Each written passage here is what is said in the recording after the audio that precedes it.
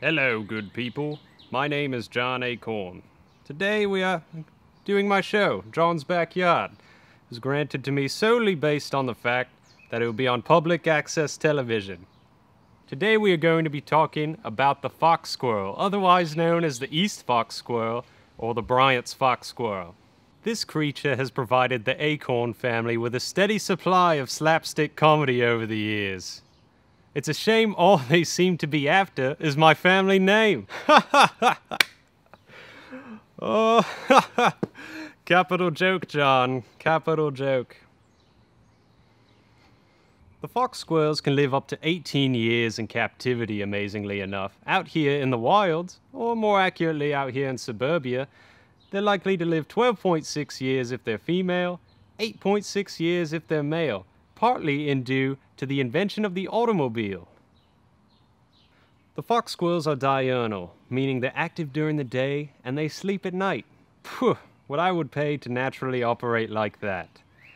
These fox squirrels like to stay closer to the ground compared to other squirrels. They don't like climbing around in the trees very much, strangely. The fox squirrel's diet includes mast, tree buds, insects, tubers, bulbs, roots, bird eggs, seeds of pines, and spring-fruiting trees and fungi. That's a whole lot of crap for a squirrel to eat, huh? The fox squirrel will prefer to eat $20 worth of your bird seed over the course of a month over all these foods, though. So do invest in a squirrel-proof bird feeder or an airsoft gun if you imagine that these creatures will inhabit your backyard for any significant amount of time.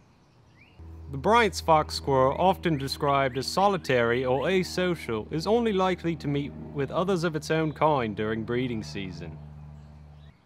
Anyways, that's it for this episode of John's Backyard. I hope you learned a good bit of information about the fox squirrel this episode.